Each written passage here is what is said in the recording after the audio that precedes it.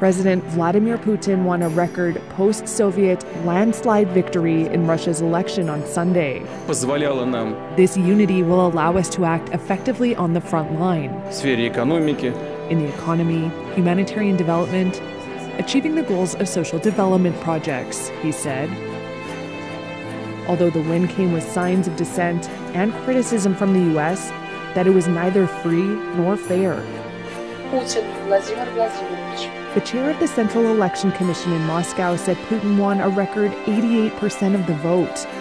With a new 6-year term cementing his grip on power, the former KGB officer is set to overtake Soviet dictator Joseph Stalin as Russia's longest-serving leader in more than 200 years. There was never any real doubt about his victory, given Putin's brutal crackdown on political dissent.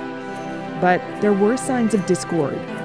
Supporters of Putin's most prominent opponent, Alexei Navalny, who died in an Arctic prison last month, called on Russians to come out at a Noon Against Putin protest to show their dissent.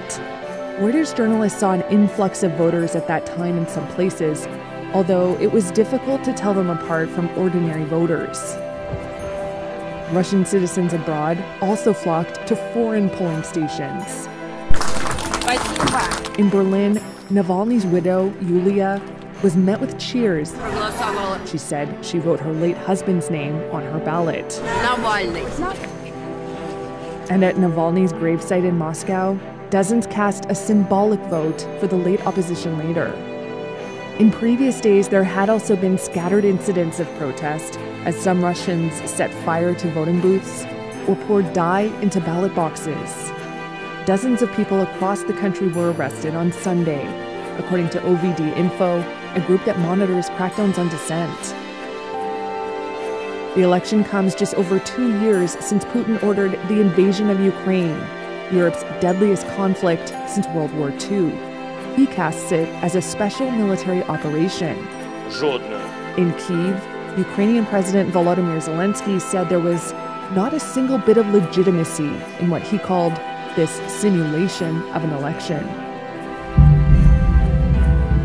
The war hung over the 3-day vote, with Ukraine attacking oil refineries,